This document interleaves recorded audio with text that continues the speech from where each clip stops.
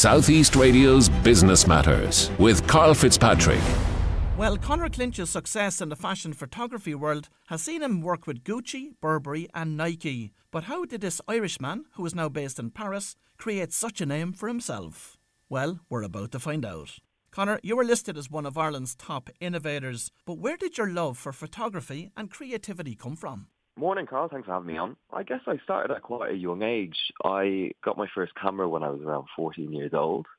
And at that time, I was just kind of obsessed with the internet. I was obsessed with looking at images online. And that's what really drew me into photography, was kind of having that possibility of being able to build that vision and that world yourself and putting it out there. You know, it was kind of just like creating a bit of a fantasy land in your head and being able to publish that to lots of people around the world. That was what kind of drew me in and was quite exciting for me. When did you decide to pursue this passion on a professional basis? I guess I kind of fell into it, you know. I grew up on the north side of Dublin, and I guess I didn't really know at the time that there was a fashion industry in Ireland as such. Online, I was always looking at photographers abroad in New York and London.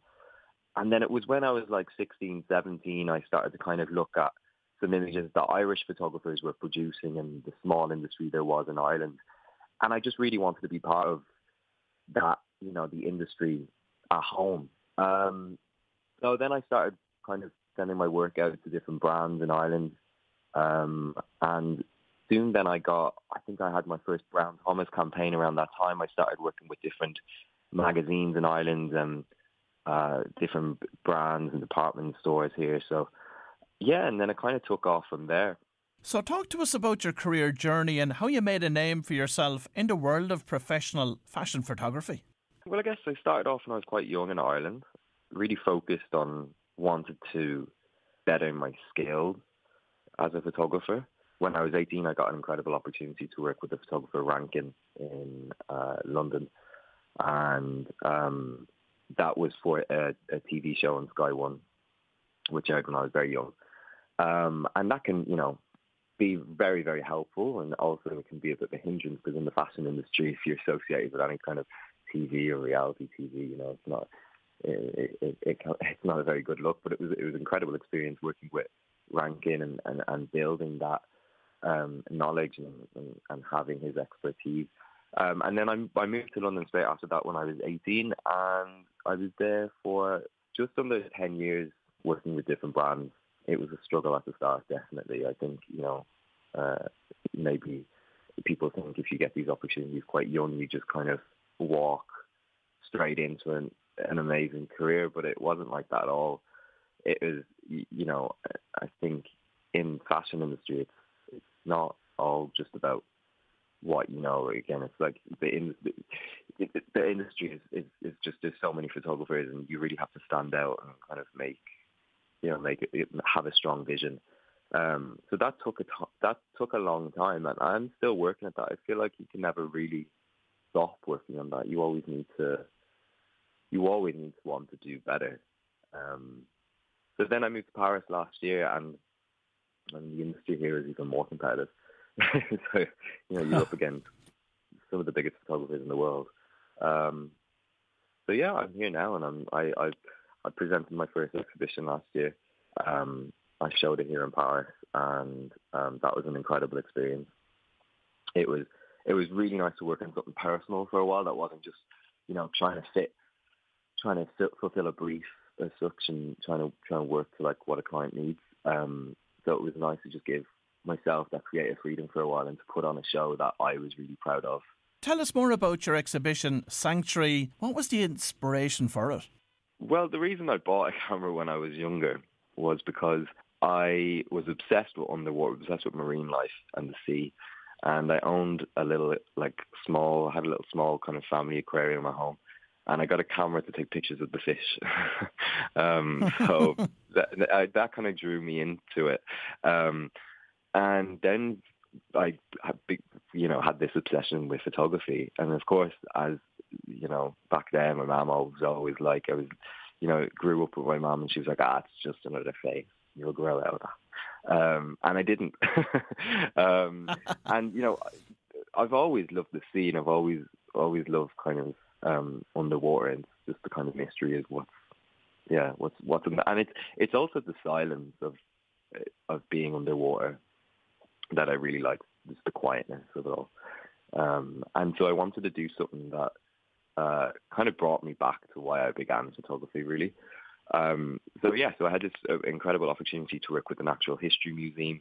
The curator of mollusks, Andrea Salvador, who actually has a book herself. I bought her book and I was kind of reading up and studying on the different types of species that she was fond of. And it was just really interesting to understand the different properties of shells. And, they're not just beautiful creatures. They have incredible properties. And that was what really fascinated me and drew me into that. So I worked with the curator, Andrea, for a couple of months on researching and developing the idea alongside a team of like a set designer and a couple of my team like assistants. We put the show together in around a year. And of course, you've worked with global brands such as Nike, Burberry and Gucci. But what does a typical day on a photo shoot look like for you? A day on a shoot is very varied. It usually is very hectic and very long. But I think a common misconception of people's idea of photographers is that they just shoot photographs every day. That's not the case. 80-90% of the work is the pre and the post-production. Now, I'd be working from meeting with a client to presenting a concept to a client, to then working on the pre-production for, almost a month or two before the actual shoot. And then once you do the shoot, then it's the post-production, the artworking and everything else. So as much as it is about, it's exciting on the day and it's great working with these brands in the day, but a lot of it is researching and a lot of it is developing concepts, which is what I really enjoy as well.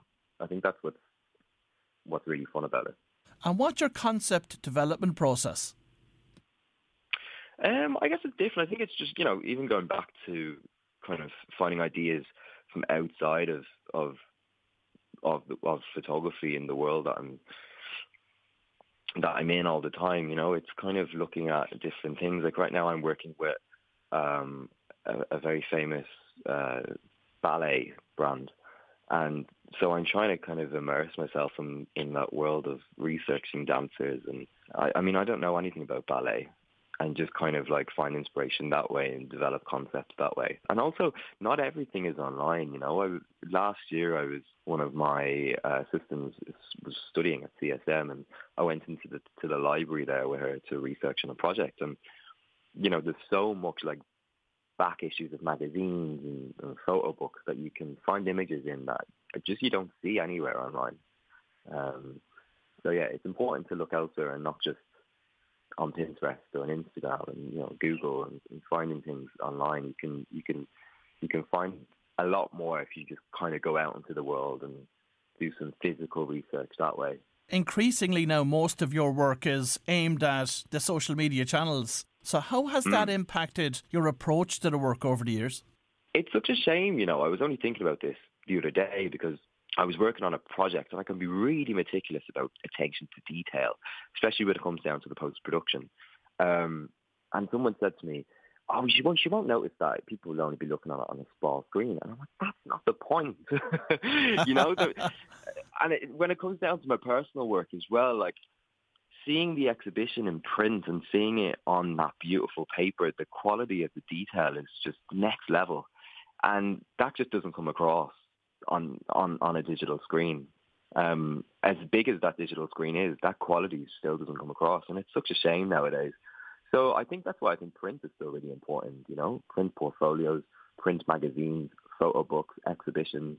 But of course, if you're working with clients and brands, nowadays, brands want more and more kind of things to be delivered. You don't just have your campaign, you've also got your main campaign images, and then you've got your social images, and then they want TikToks and Reels and everything else. So, it's a lot more for a lot less. But you always have to still do personal work and still remember why you're a photographer, because you can get sucked in by that stuff and kind of lose the passion for it. In terms of the style of fashion photography today, what's in vogue in that respect? I think it's very varied. You know, some people like that hyper real, almost CGI look, and then you'll have other kind of areas of the industry that are more interested in a very stripped back, very kind of natural, kind of raw type of image.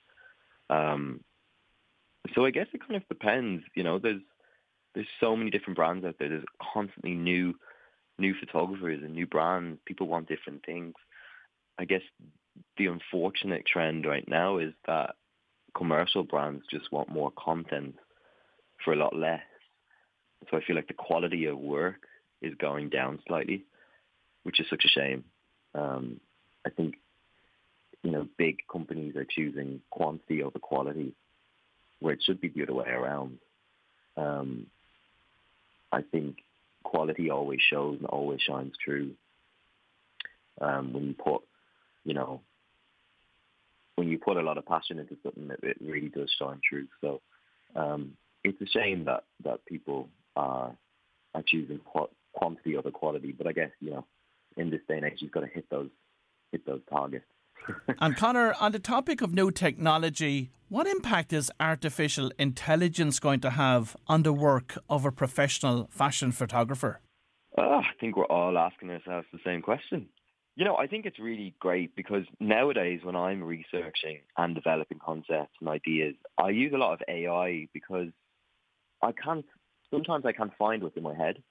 So if I can describe it and if I can tell a machine, this is what I want, and it can produce a sort of an image of what's in my head and what I want to produce, then it kind of helps me to communicate that idea better. So in terms of developing concepts, creating kind of vision boards, AI is really, really great for that. And so is ChatGPT. You know, I was never really good at words. That's why I chose photography. So it's great when you're communicating to brands, especially when you're working on creative decks. It's really good to kind of be able to put that vision into words. So it's really, really good at communicating ideas. But I don't think it's going to take over. I think, you know, there's always that want for that natural touch, that natural human touch. So I don't think AI is going to be able to top that, but who knows? So what's next for Conor Clinch? What's next? So I just exhibited my debut exhibition here in Paris last year. So I really want to take that to Ireland and take it to London. So I guess right now I'm just looking for the right opportunity to do that, and the right people to collaborate and partner with. On kind of touring that exhibition. So that's kind of what I'm working on now. I'd love to, in the next couple of years, after this project Sanctuary has a little bit more of a show, then work on my next personal project. But right now, I'm just taking it step by step and balancing that commercial work with my exhibition and see where it takes me, I guess. And finally, for any listeners that may have aspirations to pursue a career in the creative sector, what advice have you got for them? If you're starting out in photography, don't put everything out there too soon. I think maybe that is one of the mistakes that I've made and that I'm learning from, is that you never know everything. You're constantly learning new things. I would say probably the best approach to do is less of the academic route, although I was never really into school, but maybe assisting and getting an apprenticeship with a photographer that you really admire is a good first step. And just wait a couple of years, you know, build your knowledge, build your skill, really focus on what you want to produce. Well, if you've just tuned in, that was Conor Clinch, world-renowned fashion photographer, and I'd like to thank Conor for telling us about life behind the lens. Southeast Radio's Business Matters with Karl Fitzpatrick.